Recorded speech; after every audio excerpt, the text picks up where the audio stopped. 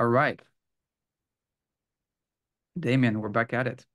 We're back at it. It's been a while. Yes, good to see you. Good to see you too. Um, so today we wanted to talk about this idea of over identification with the profile, Mm, or specifically with the type. It could be any elements of the profile, and we can go, more into that later on. But the first big thing I think is the type itself, and the importance of making the difference between, I am a projector, in your case, I am a manifester, versus I have a projector aura, I have a manifester aura, and these are just mechanics. mm, And maybe I'll speak a little bit about how that came to me in the first place. It was actually recently. I was doing some plant medicine, and I wanted to check a few things from that state, and while being expanded, and just kind of checking a few things to make sure that nothing is too out of alignment. Checking the gene keys, okay, green light, all good. And human design, orange light. Okay, what's that? And it was telling me, like, just it's all good, it's all fine. You can absolutely use it, it's valid, but remember, it's just mechanics. mm, It really showed me how it's just the surface. It's just how things are meant to intertwine and click with each other. And that's what aura type is. That's what strategy is. It's just the surface layer where, like, how things come together. And if they come together correctly, then you can do, and then you can start, maybe starting a relationship, starting a business together, any decisions that you make. mm. And so it's all about that, about the surface mechanics, but it's not who we are. So as a projector, and in theory, we know it, but it landed in a deeper way. And I see also in myself and in others the traps of over identifying with the type or any aspect of the profile and constantly saying, I'm a projector, I'm a projector, I'm a projector. Mm. Well, that means, oh, I don't have energy. I don't have da da da da da da. Like, it can also mean some good things, but when you identify with it, it's kind of diminishing also maybe certain aspects of yourself, certain other aspects of your profile, just even your own soul and spirit, where there is a lot of vitality and resourcefulness and inspiration and desire to, perhaps initiate certain things, or um and so yeah, I think that's going to be the, what we can talk about today. How, and I'm curious, first of all, to hear also maybe your journey and your story with that.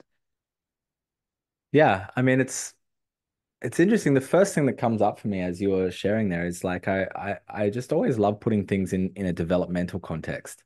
And maybe I can like deviate and give some other examples to come back and kind of Hmm. illustrate this point, and I think about um there's certain stages of development where we start to become more aware of the constructed nature of reality. And one of the big debates out in the public forums is for example, the debate around gender, the constructed nature of gender, gender being masculine and feminine rather than biological male or female. So gender being kind of a set of qualities or tendencies that we exhibit for whatever purpose, right? Um, and I think that until a certain point in our own development, we are identified with kind of maleness or femaleness. We are identified with masculine or feminine. And I'm just using this to illustrate an example because I want to bring it back to this. And then we get to this point where we start disidentifying. And one of the biggest problems I see in the world is the way that we disidentifying is probably not quite correct. And I think this is an important nuance to discuss here. There's often a disidentification that becomes a deconstruction, right? There is no such thing as gender. Well, that's not really doesn't really hold true. There are absolutely qualities that tend to be associated with masculine or feminine expressions, right? And so I find when we move towards a more integrated or more an integral kind of level of consciousness, that we we then move towards my camera's gone to sleep. It should come back in just a second. Yeah, There we it go. first, okay, back. Yeah.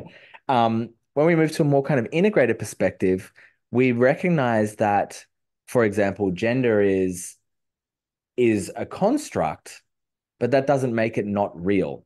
So I can use masculine kind of ways of being to, for example, generate energy in my relationship. This is the way that I view polarity. And so I'm bringing kind of some of my frames into this, and then um, so for example, when I act in a masculine way and my partner acts in a feminine way, what happens is we generate erotic chemistry, right? I get turned on by her femininity. She gets turned on by my masculinity. So we use these constructs, these things that we can, it's almost like clothes or items of clothing that we can put on and then interact with the world with, and then kind of take off. And I think the same thing sits here is that there is like, like something I think about with the design as well. It's like we all have all the centers, we all have all the gates. They're just defined or not defined, meaning it's almost like our DNA. I have the DNA for brown Mhm. eyes, but actually I have the dormant DNA for every color eye expression there is, really. So I have Mhm. the potential for all of it. Um, but there's just tendencies. And so I think of like, and same with the energy centers, right? It's like just because I don't have a sacral doesn't mean that I don't have sacral energy. It's just inconsistent. There's just an inconsistent relationship to it.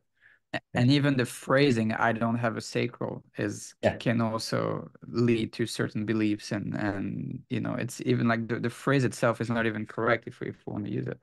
Yeah, absolutely. It's like the correct phrase is my sacral is undefined, Yeah. which means Hmm. there's an inconsistent relationship to the qualities of the sacral energy in my being. Doesn't mean I can't use them though. Doesn't mean I can't chill out with my partner who's a generator and kind of like ride her sacral. Doesn't mean I won't even have sacral energy sometimes as well. Like it's just, and so I think of it like that. And and I love the idea of so when we do that, and I love the kind of the mechanics of it. Like human design is a mechanic structure. It's like the function of my body. It's like, okay, Hmm. I'm just learning to use this thing, and we reach a point where we go, I'm not my body, I have a body. I'm not my emotions, I have emotions. I'm not my thoughts, I have thoughts. But until we reach that developmental stage, I am my thoughts. An early child, a baby, is that they're identified with their emotional expression. So I think that kind of happens in our human design journey too. And I have more to say, but I might just pause there. Yeah, I think it's super relevant and insightful, and it's part also of like I see the journey in human design of, at first you're not aware of this knowledge, and then you start discovering your profile. And Yeah. maybe it takes a while to even accept this information and to start seeing it. But then the next stage after that is just complete identification with it and can really become like, and that's also a tendency that we all have, when we enter this new field or this new system, this new school, whatever, we just take on the identity and we build our sense of self with that specific thing. Mm. And with human design, I like I mean, I was talking to a friend and he was like, since I know that I'm a projector, I'm more tired all the time. Yeah. Like, Yeah. well, that's a problem. Yeah. We don't want that. Like, ideally, the knowledge of you knowing that you're a projector should lead to more vitality because you know how to manage your energy. Yeah. So, like Yeah. you were saying, like, I am not the body, but you're in a male body, I'm in a male body, therefore some masculine attributes might be easier maybe to And embody. and if I feed my body with foods that enhance the testosterone production of my body gets stronger, it has more energy, it has more vitality. If I feed my body with foods that increase estrogen, my body will get more apathetic, I will get more lazy, I will start to manifest chronic illnesses. So there are things that my body needs, but I'm also not my body. Yes, exactly. And so to hold those two things, because I think maybe some people might get a bit reactive and be like, no, no, but I am my type. I'm like, no, Yeah. but we're not saying it doesn't exist. We're not saying it's not real. We're not saying the theory isn't valid, and its applications. It's just don't identify with it because then you're collapsing everything that you are, all the nuances of who you are. And I don't even mean just the profile. I mean beyond the profile. Like who are you beyond that? Yeah. And and everything else, and you're just collapsing it into this one thing, and you're trying to make it fit into this box of, oh, this is me, and it has just a lot of pitfalls, and like we were saying, just the energy piece. Like we're both, you and I, you're a manifestor, I'm a projector, which means that we have undefined sacrals. It doesn't mean we don't have sacrals. It doesn't mean we don't have sacral energy or that we don't have access to sacral energy. It means that it's unreliable, unstable, unpredictable. Where and there are a bunch of things that I can do as a projector to manage my energy so that I will have actually more sacral energy on a day-to-day basis. There Yeah. are things that can be done to manage energy. And actually, as non-sacrals, we're here to master energy. That's Hmm. the other piece as well. And that's, another tangent that we can go into maybe a bit later. But yeah, having that distance, I think, is very important as well. And maybe actually very freeing for people who maybe from the beginning feel a bit limited by the whole system in the first place. Yeah. And I love the nuance as well, because I'm sitting here thinking, it's like if we look at my design and separate the conscious and unconscious parts, in the personality, I'm a mental projector. In the design, I'm a reflector, right? Okay, there's one interesting thing. That's a bit more nuanced. I have two projected channels. Oh, okay, they need invitation, right? I have one manifested channel. That's the part that manifests, right? Okay, then there's the transits that occur. Sometimes the transit is lighting up my sacral. Okay, that's interesting. What am I at that point? I'm a manifestor with a repelling aura, but I'm a 4-1, so I'm friendly, right? How does that influence it? Mhm. So there's all of these bits that make us up, and really we're unique, And so the manifestor is like just part of it, or the aura type is just part of kind of our makeup. For example, I have long arms, right? I have long arms. I have an initiating aura. Okay, that's a certain feature or advantage that I have. I'm a tall body, which would allow me to play better basketball, than some people who are short, for example. But Mhm. it's not necessarily my defining factor or feature. And really, all you're saying is that, or let's say, what makes you a manifester is that you have one manifesting channel. Just one. Out of three channels, one of them is a manifesting channel, two of them are projector channels. And you can only use that. And the reason why you have a manifestor aura coming from this channel is because that's what a channel does. Yeah. When you have two gates that connect, it creates this field. And really it creates the aura Yeah. of the person. Yeah. And sometimes someone can have seven different channels, and so they have a pretty complex and sometimes confusing aura and energy to them, and a lot of different things that can come out. And Yeah. sometimes someone has one channel, and their aura is just super simple and just one dimensional, Yeah. and then there's still the gates and all of that, but the energetical field, which is created by the channels and the two centers, is going to be pretty simple. And so you have access to this, to the manifesto qualities because of that one channel. And it doesn't even mean that you can use the same qualities for your other two channels. For Right. those, you need to wait for the invitation. You need to be recognized. And I think it's super important. And I was reading um, some blog posts from one of the very, very, very early students of Ra, like way, way, way, way back. And at the time, there was no teachings on types. There was only teachings about gates and channels, which Mm, means that at the time, they only talked about projected channels, manifested channels, generated channels, and then the manifesting generated channel. There was That was the only conversation. It was the pure thing of the body graph with the channels and the centers and the gates.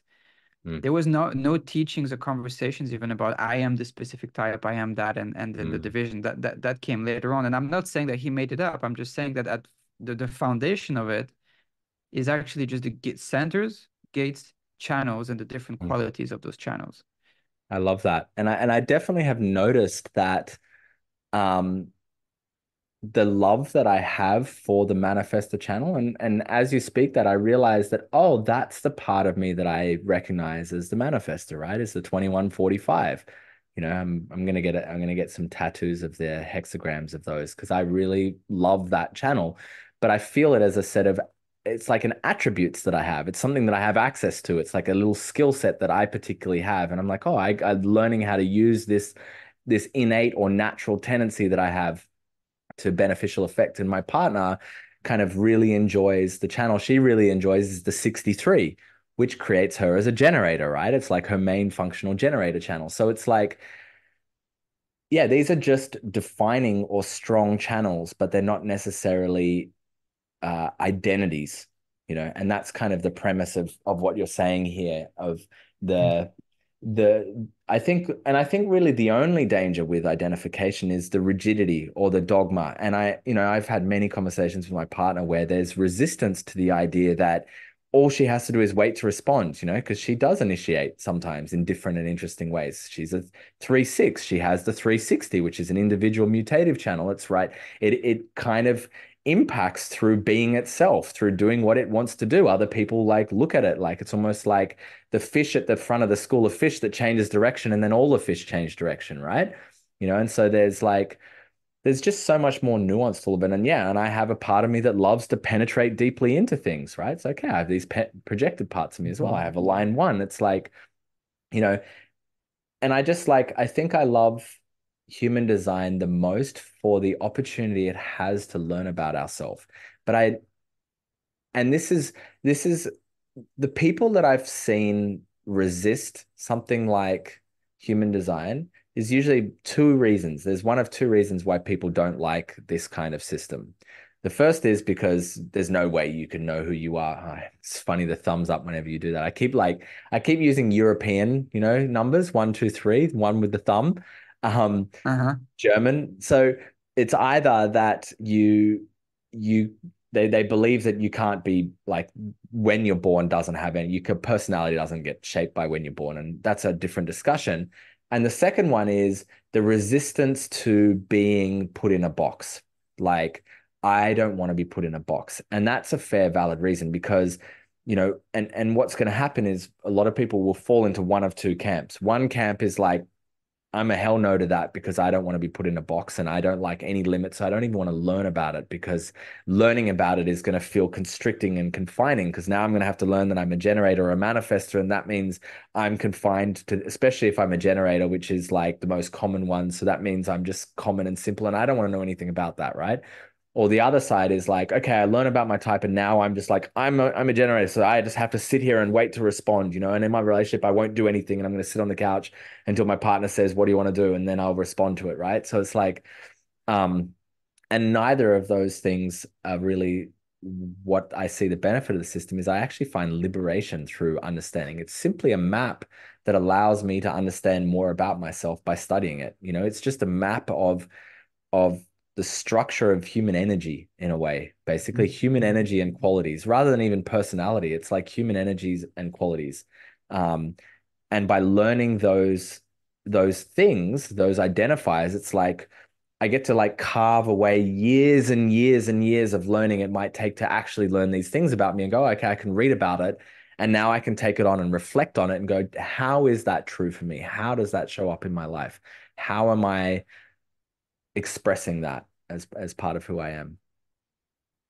Yeah, and this whole thing of like I don't want to be put in a box. I mean, you were put in a box the moment you were born. Like you're in this Yeah, this box. you're an immortal infinite spirit born into flesh. Yeah. Like you are already in a physical box if you want to put it that way. So, and it comes also with an energetic body to it, and it comes with an emotional body and a mental body, and it has all those different layers. So might as well understand the mechanics Yeah. of all of it and how it all works. It's and still that's why I encourage people like all of this stuff, balance it out with a practice that's actually completely removed from all of it and tapping into, a sense of self, which is Mm. not bound by all of those parameters. So you can actually have, the real I, you have an Mm. awareness of that, and then you can just look at all of it, and this is just the experience you're having in this life. Mm. Yeah, it's like freedom from the box becomes like comes from being aware of the box, and it's almost like so and like the spiritual developmental path is really about just becoming aware of bigger and bigger and bigger boxes. Hmm. Yeah, yeah, And yeah. I mean, Gurdjieff said like to get out of jail, you first need to wake up to the fact that you are in jail, yeah. and like you said, there's more and more and more layers to it. And I wrote a post a while back on the different stages of deconditioning, Mm, in those systems, because deconditioning is something that's talked about a lot and usually in a very one-dimensional way. Um, the first stage is someone comes and they're fully conditioned by society, by their, families, by whoever they hang out with. Like they're just this whole mix and they have no clue of who they are, and mm, maybe they're just like a pure product of the collective. mm, And they're not really living as themselves and what feels good and authentic. mm, And then they come, in contact with those systems. Let's take human design, and they discover their body graph and they discover their type and authority and all of that. And then they start going on a journey of, okay, oh, okay, this is me, or this is my configuration, let's say. And I'm gonna now, be loyal to myself, and I'm gonna follow those ways, and I'm not gonna do all the other stuff, and I'm gonna go into this process of deconditioning and getting rid of everything that is not me. mm, That's the first layer of like you discovered the box that you were in, you discovered all of those things that were not you, and you're just cleaning it, cleaning it, cleaning it, cleaning it. And at mm. some point you arrive to this sense of, you know, real individuation. Like, okay, this is me.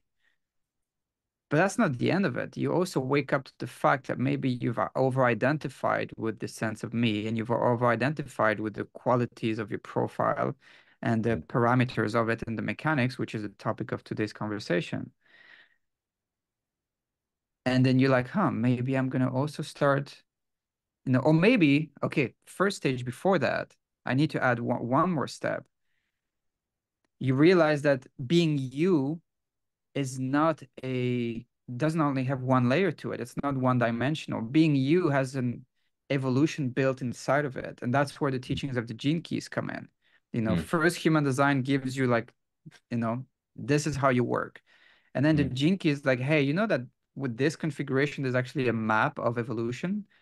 You mm, can like you don't have to stay down and and you don't have to use your profile as an excuse. Because at that level, a typical thing will be like, oh, of course I'm like this because I'm this and this and that. And it's just an excuse for all the shadows. mm, And there's no desire to do any work on oneself. And there's no desire for evolution because it's very convenient. It's all explained, by the profile.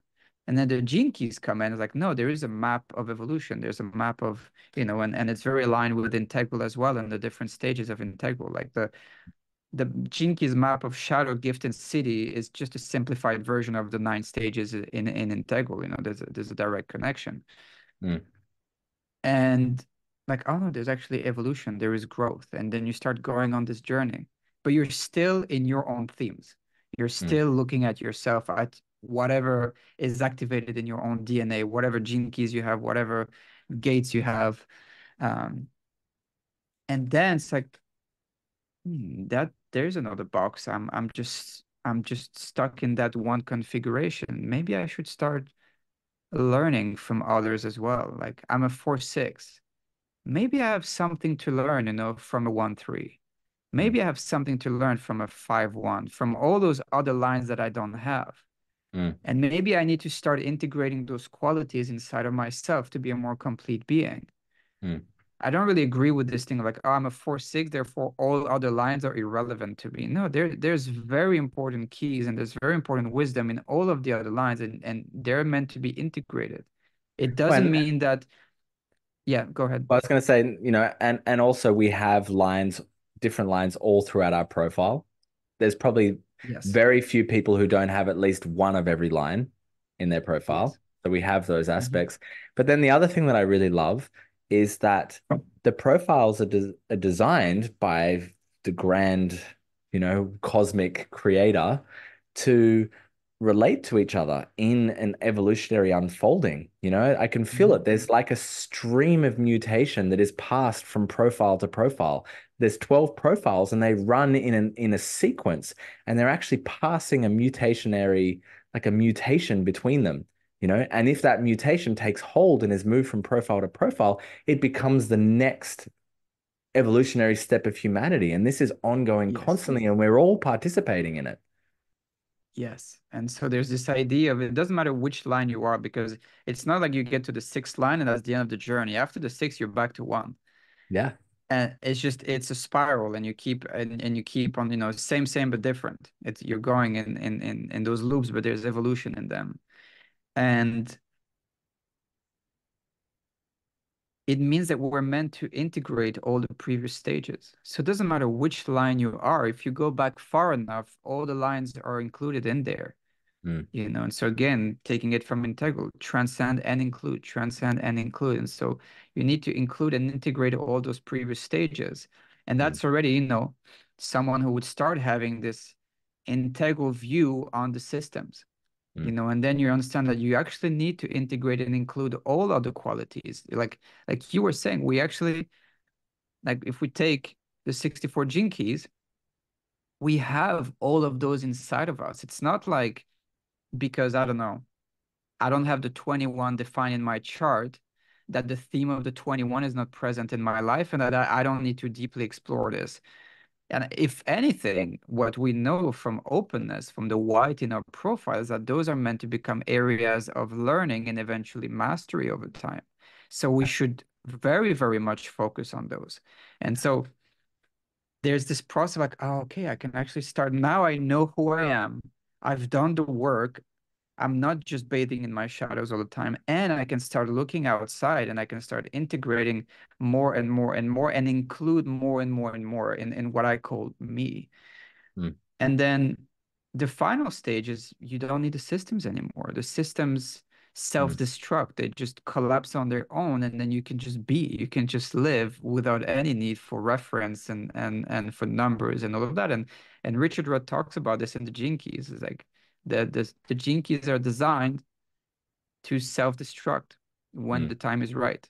mm, The whole thing just in your own awareness, I mean, just vanishes, and then you can just be, and there's no more need. But you cannot skip stages. You cannot go from like a fully conditioned being, not knowing who you are and just being this, collective construct and just being programmed by society, to just pure being and being not only fully, you know, uh being fully yourself, and on top of it integrating everything else, and just being this naturalness. Like it's natural stages of development that lead there. Yeah, it's just like that spectrum of competence from unconscious incompetence all the way up to unconscious competence. There's a point where we no longer have to put attention on it. We've mastered kind of the the aspects of our profile that are given to us. We've mastered the aspects of our profile that are not, and we're in an unconscious state of competence, meaning that we're like in elegance, where we're flowing more Hmm. and more naturally. We don't have to, we're not we're not trying to figure out how to make ourselves more efficient. We've become efficient. Hmm. Yes. Yeah. Yes. Yeah. And there are, it's not like those systems are the only way to get there. Like that's Mm, another piece on the whole deconditioning thing. Like, how many years have you been in your experiment? I can tell you, I've seen people who've been into human design and the experiment for the last 20 years, and they're just fully conditioned by human design and by Ra, and just repeat, just parrots. I mm, don't feel any of their own identity. I don't feel any of their own contribution. I don't feel the embodiment. I don't feel any of it. It's just, and they deal with the system. They're telling you to be in the body, but meanwhile it's coming from their mind, and they mm, themselves have zero embodiment. It's all just a mental thing. mm, And then maybe someone who's been doing for the last 5, 10 years a lot of meditation, a lot of embodied practices, a lot of relational practices, a lot of, and maybe their way, like their deconditioning process is far like superior, and they're much, much, much further in that process than someone who might have been using the system mentally for the last 20 years. So it's also, this whole thing of like, yeah, it takes 7 years. Takes 7 years if you really do the thing, mm. but there's many, many ways of cheating yourself. Climbing the mountain. And then, and then I also want to speak to like the other side of this of like, so yes. we're not our identity. I am not a manifester. I have a manifestor aura. And at the same time, I love it. I love my Hmm. manifestor aura. I love my manifestiness, the aspects of me that is who I am, and I love it. And the more that I learn about it, and the more I learn and understand my tendencies, the more I love it, you know? And so um Yes. I just think about that too. So it's like that it's kind of a tricky concept to talk about sometimes because it's like don't identify with it, but actually still it's still you, but it's not all of you. It's you, but it's Hmm. not all of you. It's you, but it's not you, right? It's like it's not who you actually are, but it's you in the same way that my hand is not who I am. My hand is not me, but it's also part of me. It has me in it. It's the same kind of thing. So there's a deep love that we can have for our design, for who Yeah. we are, our aura. I think that some distance with it can actually help with that love, Yeah. because what I notice also if people come with a deep like lack of self-worth and self-love to start with, and usually a lot of negative mental and emotional patterns that come with that as a consequence of that, usually are the type of people who would tell me like, oh, my profile is the worst, you Mm, know, mm, so bad. Like, why do I have the worst? Like, well, I don't think you have there's no such thing as the worst profile. I think you're just focusing on all of the shadows or downsides or challenges of your profile and completely bypassing all the good things about it. yeah. And, so it has nothing to do with the profile. That's just how you feel about yourself, Yeah. and so, well, there's a whole work to do on yourself, and that's another thing. But at least with a little bit of distance from the profile, you can actually start loving those qualities. Yeah. Yeah. Absolutely. Yeah. Yeah. This is for anyone listening, this is something we'll be touching upon in the upcoming project program that I'm running. It's starting on January 21st. And this is something that's, I see as a big pitfall for being a projector is over identification with the projector-ness. And Mm. so that's definitely something that's going to be included in there. I'll put a link below if you want all the information about the program. And then, Damien, you have also your membership going, maybe something else coming up. Just let us know, and I'll also put a link below. Yeah, you can put a link to my website below, but I don't feel the need to talk about it that much right now. I'm more curious about your way of the projector program, and I find myself curious about like like the concepts that we're discussing and a program focused for those with a projector aura type, and how do you reconcile the two for you? Well, exactly what we're just saying, like holding this dichotomy of like, and everything is also always going to come in this duality. Like, Mm. hey, you're not that, and this is very real, and you actually really need to look there because it's going Yeah, to help you being yourself more yeah. and being more free and having more energy and so on and so on. So I think today's conversation is more of a premise for whoever is coming to the program. Like, Mm, hey, we're going to go deep into this projector thing, and please don't over identify with it either. mm, Yes. And so, in the program, the way it's divided, it's in four different modules, let's say.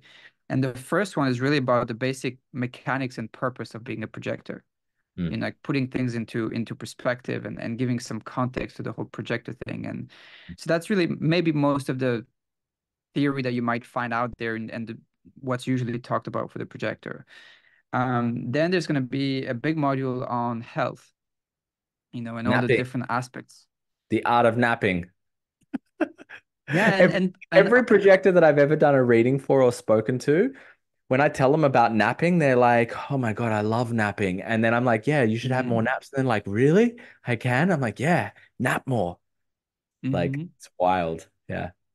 Yeah, and I'm not even that big of a napper. Like I make myself do it just to have like, and usually my naps are like a 10-minute power nap. I barely fall asleep and just wake up. Hmm. But still, it's helpful. And really, the goal of the program is not to be too heavy on the theory, but it's Mm, mostly the reason. again, because I have a projector aura and I have years of experience dealing with it, like I wanted to share all the experiences and practical things that I found along the way. Mm, So in there, there will be health advice that might be valid for other types as well, but it's all catered toward the projector experience, you mm, know? So it's really uh, everything that you might be doing that can help in that. And so, yes, we'll be touching on, the quality of your energy, the quantity of the energy, and how to build more energy inside of yourself, recovery and rest and napping, of course, and also obvious things like diet and lifestyle and all those kinds of things, but again, just bringing it back to the projector thing. And mm, then the last two modules are going to be relational. mm, So relationships for projector and connecting back to the mechanics of the projector, of course, and the purpose of the projector, which comes, you know, very handy in actual, the projector is here to relate to the other, mm, like mm, as projectors, we're all about the other. We're not here to focus on ourselves all the time. We're here to focus on the other. So mm, if we're not good in relationships, we're gonna face big problems as projectors. So mm, there's a whole piece on that. And then mm, lastly, about success and prosperity as a projector, and what really success means and along like some business tips or some things that maybe some people are still, stuck in a 9 to 5 that they want to leave and also offering some help on that. mm. So yeah, that's gonna be like touching on all the pillars of the projector life. Beautiful. I love it. I love having projectors in my life. Yeah. Yeah. So Great. Yeah. If I thank you, was a man. I projector, missed I missed the conversations. yeah, me too. If I was a projector, this is where I'd be going. And I do think that there is, if I was a projector, again, we fall back into this identity language. But I do really think that there is a lot of validity in learning from those who have the same aura as us. I find myself, for example, in business and Yes. marketing, and again for like what are we attempting to do? So the main kind of person that I model a lot of my business stuff on is a manifester, has a manifest aura. And I watch the way he operates and I'm like, okay, that's very interesting. And I really like to listen to him because I can see the validity in that versus different aura types in the way they work. But Mhm. when I'm looking for a mentor, and I found a business mentor that I want to work with, he's a mental projector, right? Because I actually want someone to look into me and my business and find all the things that aren't working, right? I'm not trying to Mhm. model it on him. I want someone to have a look and see what am I missing? What are the blind spots that I have here? So I just think that that's also, really interesting in how we kind of play to our strengths and skills and where do we look for advice and inspiration and support, Yeah. based on understanding of design. Yeah, you're pointing to something very important, which is the difference between transmission and advice. Yeah, yeah, Transmission and guidance. It's not the same yeah, thing, yeah, and you're right. We need an energetical transmission from the same aura type. yeah, yeah, We need to get absolutely. a feeling of what that's like. How does it feel to be near a successful projector? Yeah, I How does love, it I love, feel? I love knowing who all the manifestors are out there. I've tracked most Hmm. of the Hollywood manifestors now, so I can watch them, right? Yeah, Yeah, yeah. yeah, Awesome. Let's do this again, man. I missed it. absolutely. Lovely to talk with you. All right, guys. Okay, Thank you for watching. thanks.